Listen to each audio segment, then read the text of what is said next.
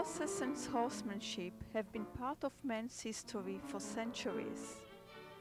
It was not until the Renaissance that the importance of dressage really grew, when aristocrats traveled to the great schools of Europe to study the art of horsemanship.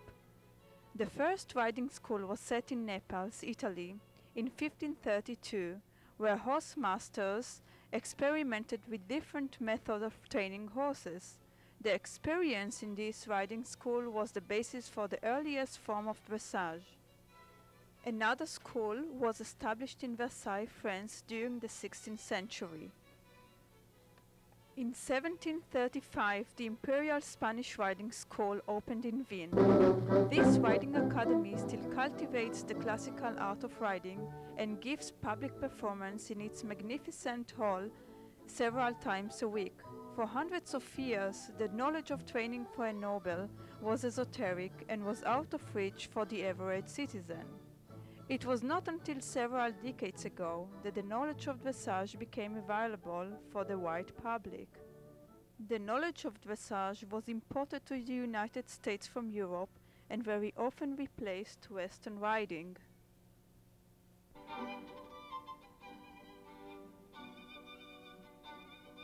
Debbie Weber, like many other American horsemen, used to ride Western.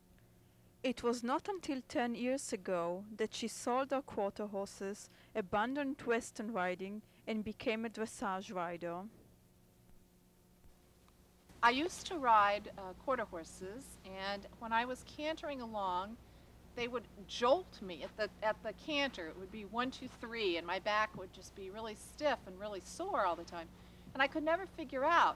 When I would be walking along the day after the horse show with a sore back and a sore tailbone, I finally got smart and realized that there had to be another way to ride other than a Western saddle, a great big heavy Western saddle and a horse that kept cantering downhill. After I realized that there was a better way to ride than cantering downhill all day and having to go to the chiropractor after I rode, I also learned that there was a different kind of horse. No more jolting for me at the canter. Along with learning that there are other kinds of horses and other ways to ride other than Western, I also realized that I better get some lessons. All this riding by the seat of my pants that I did when I was a kid on wild ponies and wild horses that were, you know, with a heavy Western saddle and the horn to hold on to, just wasn't going to cut it. I wanted to be a more elegant rider. Well, from having ridden Western so many years, it took a long time to change my ways of riding. I wanted to curl up, and I wanted to just, you know, hunch over, and I wanted my horse to just go galloping along on a loose rein, and it didn't work that way. In dressage, you're learning the finer points. You're learning to ride up and to hold your horse and to appreciate the beauty of the horse, doing the movements, the natural movements that he has in the pasture, except that you're on his back. The Walt Disney film The Miracle of the White Stallions made a profound impression on many young Americans who until then knew only the one art of riding, that is Western riding. The film tells about the moving of the white Lipizzanos from the Spanish riding school to Acevati during World War II. Back in the 70s, I can remember the movie The Miracle of the White Stallions, the Lipizzanos in Vienna, and I wanted to ride like that more than anything. Lynn Berg, who has already showed successfully through a fourth-level dressage, recalls. I started out as a Western rider only because that was the only style of riding there was where I was when I was a kid. And when I was, I believe, 7 years old, I saw a film called The Miracle of the White Stallions. And it had a profound influence on me. At that time, I knew that what I wanted to do was dance with horses. It had such a profound influence on me that I remembered the music from it. And that's how I started in dressage. Nancy Klein is the head instructor and stable manager at the Devonshire Equestrian Center at Bloomington, Indiana. She is a state champion at first, third, fourth, and FEI levels. The FEI, that is the International Equestrian Federation, is the body that controls dressage competitions worldwide. Currently, she shows a horse who was trained to Grand Prix. It takes probably anywhere from, depending on the talent of the horse, 4 to 6 years to take a horse to the Grand Prix level, and it takes a rider anywhere from 10 to 15 years. I've currently been at this for 15 years, and my horse is a 14-year-old Westphalian gelding who has the mind, which is very important to do this, and the physical ability. How do you get a horse to that point? The horse has to be willing, and from the day you begin working with the horse, you have to make sure that you allow the horse to do his job. You ask him, you try to make it as clear as possible, and then you allow him to do it by being relaxed, by being light, and rewarding the horse through feeling, through the feeling in your body, by being kind and being light. Very, very difficult for a horse to achieve this level.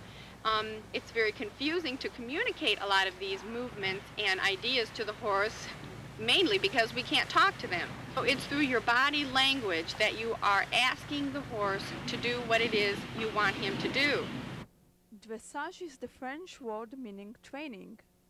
The principles of this training include suppling, stretching, and relaxing exercises that meant to make the horse fit and a better athlete. These exercises are based on movements which are natural to the horse and which can often be seen when the horse performs when turned loose in the paddock. The exercises help the horse to move himself with more balance and thus to carry the rider in a better way so that the two of them can better accomplish their goals. In dressage, there are many different levels of riding, starting from the very beginning level, which is walk, trot, and canter, through the Grand Prix level. The highest level of dressage is passage and piaffe.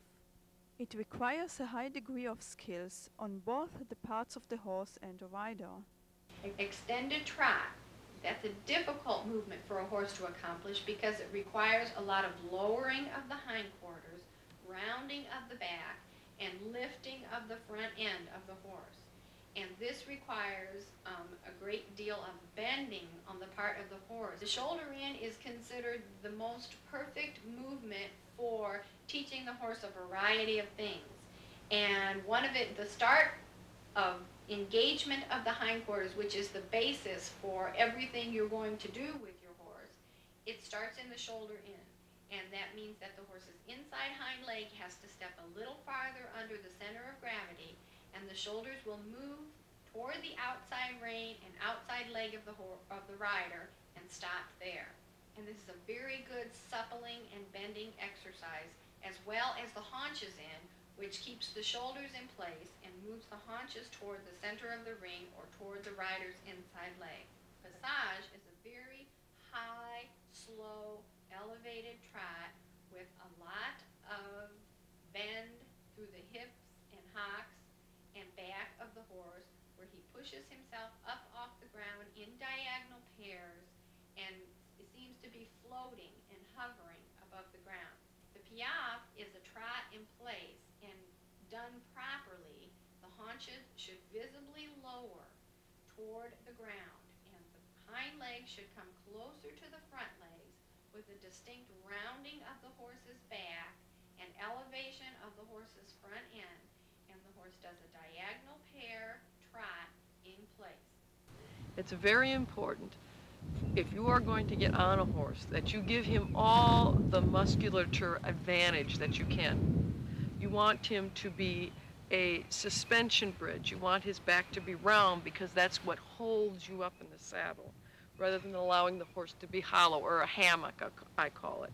And a lot of the good Western trainers, and I see, you know, even racetrack people, where they work on, there's a ligament that goes all the way through the tail, up across the haunches, across the back, across the neck, and all the way to the pole. And it's called the nuchal ligament. And this forms a structure, or a suspension bridge. And that's what keeps you up in the saddle, doesn't put so much pressure on the legs. So I think it's very important that you start with your horses collected. That doesn't mean crammed in with their neck into their shoulder. That means the roundness of the top line. During the lunge work, what I do is I help the horse develop these muscles without the hindrance of my weight. I can also see how he's moving. I want to see that the symmetry of the motion of the legs. I want to see that they reach farther forward and laterally. What I work on the lunge line is to make the horse go forward. I teach the horse I allow the horse to teach himself his balance and to discipline himself to keep himself round. The work in hand is I teach that the horse can keep his head down and cross his legs. I teach him to be graceful, and I would best refer to that as the work in collection. As a rider, I realize how little physically that I need to do when I can make the horse on the ground do these things without the aids of my weight or my legs. Dominique Barbier is a dressage trainer. Along with the training of his horses in California, he teaches the dressage in many countries in the United States, as well as in Europe and even in North Africa. He distinguishes between competitive dressage and non-competitive dressage. The two, so he argues, are essentially different in both of their training and aspiration. For him, the true aspiration of the rider should be to dance with his horse. As you know, I consider dressage like an art, the art of riding, and sometimes it's very difficult to see some of the competition which has been done right now. I think the problem is that they try to have different dressage, and I think there's just one dressage. Therefore, I would like the competition to be more classically correct, if I can say that. Therefore, I think that the competition could be done in a very constructive way, as long as you know, the horses are part of it and the horses and the rider enjoy it. Classically speaking, I think that it should be just one riding, one dressage, and not a special dressage for competition. I don't want to have a difference between the art of riding and competition, and that's what is happening right now, and I don't agree with that. I do help a lot of people training their horses the proper way, and then, you know, in competition, then they do whatever they wish to do. But it's very important for me that the horse is classically trained and basically enjoy what he's doing. And you know, I generally say in competition you can have 60% of the points if you force the horse doing something, but the last 40% is very difficult to obtain from the horse, because that's the percentage that the horse give to you. And as far as I'm concerned, I enjoy the last 40%. The first 60% I'm really interested into. The last 40% when the horse is giving you the movement, that's what I... Mr. Barbier attempts to base the method of his dressage on the principles of Oriental thinking, which he identifies with Zen philosophy. The key for reaching good results in dressage is grounded in visualizing the horse performing perfect movements, centered riding, and lightening.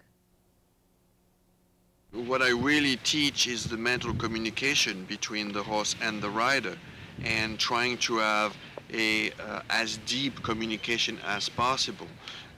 I use a lot of visualization, in other words, having a clear picture of what you want in your head. And I think when the horse, after lunging and work in hand, is willing to dance with you, and he knows how to read the picture, the visualization you had in your head, then we have to pretty close as perfect relationship as we can. If the horse is relaxed, the rider is relaxed and willing to communicate and visualize, I think we have a pretty good beginning of a relationship, if I can say that. Having a clear picture in your head of what you want, and it's just like a movie, if I can say that. It's just like a tape that you play, and you see yourself and your horse in the position that you want, and in the movement that you want. And it's like having it's better than a movie. It's the way you want to feel, the way you want your horse to feel, the way you want both of you to feel together. And that visualization in equestrian term is that your knowledge is a clearer and clearer visualization. In other words, it's more and more simple and clearer, and it's constant. Constant, by that I mean you can't have a picture and then a blank, a picture and then a blank. You need to have picture, picture, picture, picture. picture? Well, the visualization, you get those pictures from the fact that you look at horses a lot, you launch them, and you work them in hand. And all those occasions to look at your horse performing walk, trot, and canter, then you have a clearer and clearer picture of what you want. And of course, the higher movement is the same. You need to look at them and see how the horses are performing classically, and you get your picture better and better every time.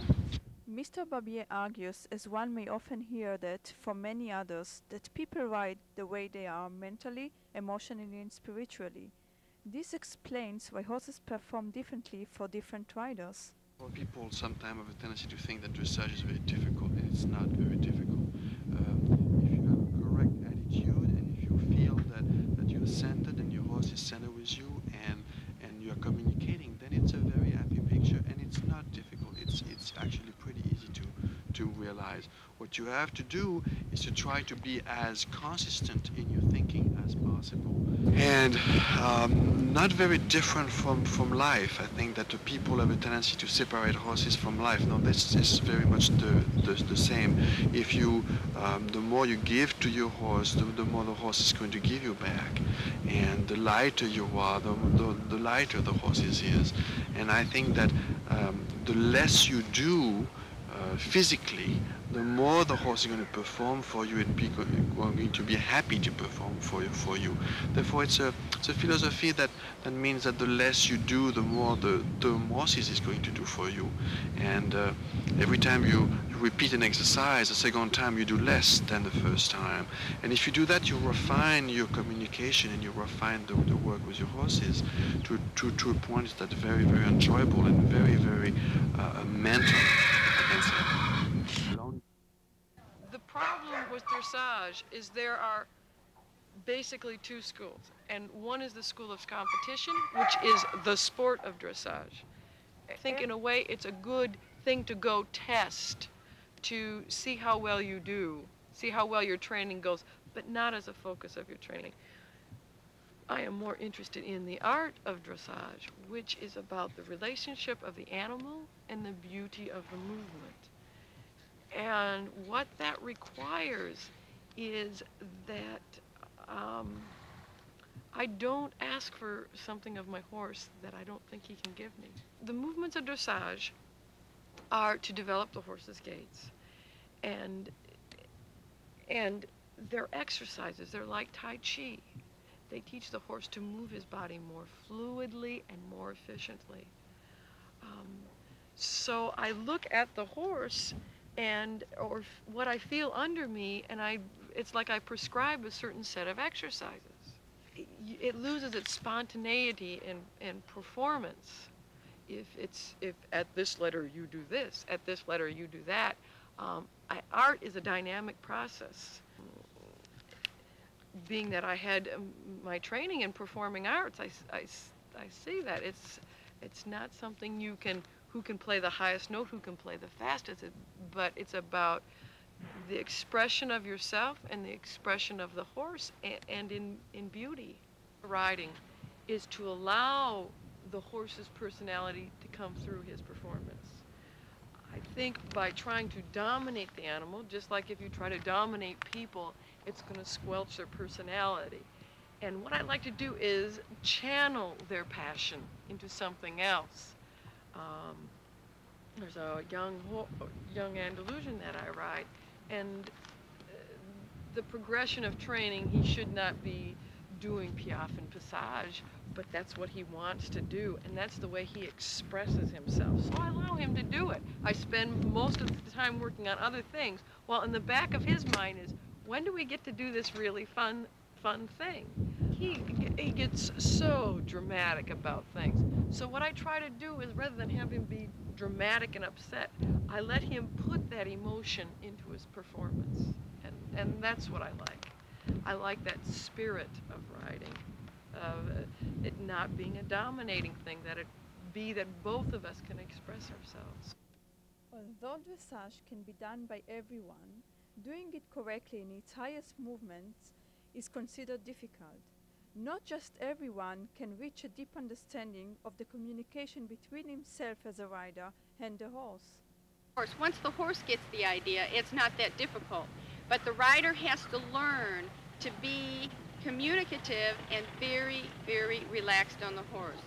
The horse cannot perform these upper level movements, the piaffe and the passage, and the degree of collection that you're asking for if the horse has been pulled in, has been ridden with the reins to try to bring the horse into collection, has not been allowed the freedom of movement. There's very, very many other technical things that we can get into about how to train the horse to this level. But basically you have to remember, number one, you have to have a very good trainer.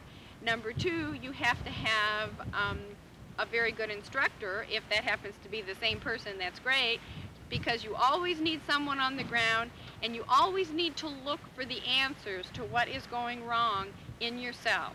This is a sport of practical application. You have to, more so, I think, than any other sport, because you are dealing with a living, thinking, feeling being and not a tennis racket or a baseball bat, you can understand the theory very much. I've understood theory for very many years, but was not able to apply it, was not able to put it into application for very many years. And this, I feel, is due to the nature of the horse.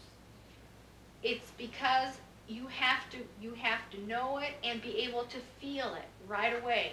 You can't know it and ride the horse, and after you ride say, well, did I feel it or didn't I feel it? It has to happen almost immediately. And this takes very many hours in the saddle of riding and listening to your horse to be able to say, did I feel what I know? Do I understand what I learned in the book? Is this it or is this not it? And this is also where it is very important to have a very good instructor who does not only shout orders at you and say, circle here, turn left there, go across the diagonal there, but also says, your horse did this, did you feel that? Because it's very, very important in riding to be able to feel and to understand the theory that you think you have up here. The powerful image of horses have been always played a significant role in art as well as in human psychology. The relationship with horses often replaces different emotional needs. This explains then why some of the rider's personality is often easily being reflected in riding. Many of the old European cultures, the royalty, all studied dressage because it's such a discipline. You find out a lot about your character through the study of dressage or riding with horses. For instance, you come up against all the time what you can't do, what you're afraid of, what you physically can't do, what you're mentally unwilling to do. And you have, the horse seems to be this very non-judgmental, I want to say, person that helps you find who you are, helps you develop your character and your personality. You can't lose your temper. You have to be very patient, and you have to cooperate with the animal. You have to have a understanding of how that other being works, how that other being thinks.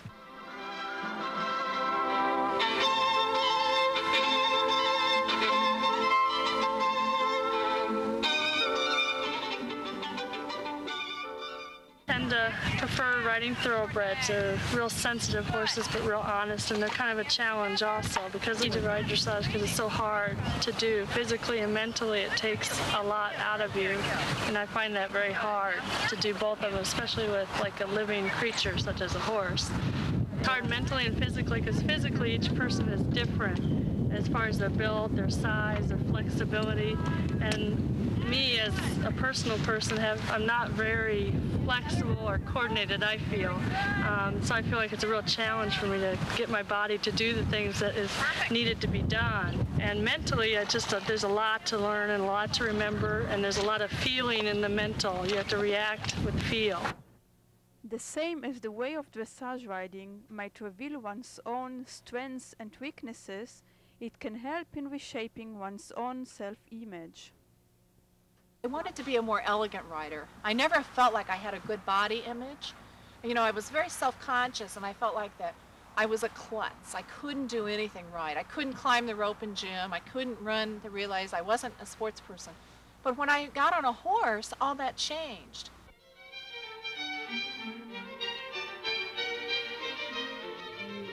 People ride for so many different reasons. I think the beauty of horses probably is the most attractive thing about riding, but there's a feeling that you have when you're on a horse's back that is like nothing else in the world.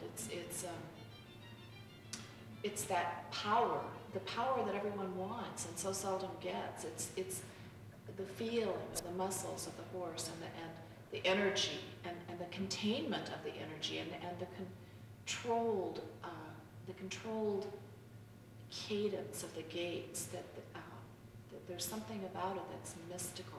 It's rhythmic and yet it's unpredictable, and it's violent and yet it's soft.